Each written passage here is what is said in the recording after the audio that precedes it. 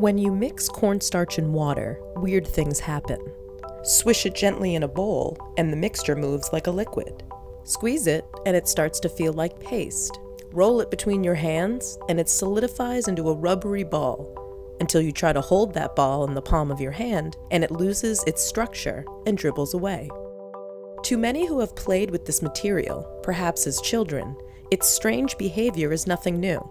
But understanding exactly how, why, and when this material will act a certain way has always been rather unpredictable. But now, a team of MIT engineers have developed a mathematical model that can accurately predict this material's behavior under various conditions. A single particle of cornstarch is about 1 to 10 microns wide and about 100 times smaller than a grain of sand. It turns out that particles at such a small scale experience effects that larger particles do not.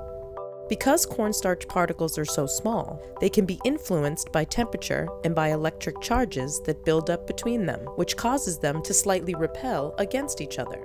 So as long as you move slowly, the grains will repel and slide past each other like a fluid. But if you do anything too fast, you'll overcome that repulsion, the particles will touch, there will be friction, and it will act as a solid.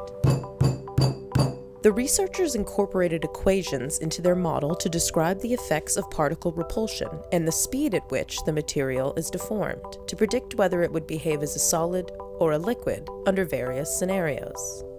The researchers say the new model can be used to explore how various ultrafine particle solutions, such as cornstarch and water, behave when put to use, as for instance, fillings for potholes or bulletproof vests.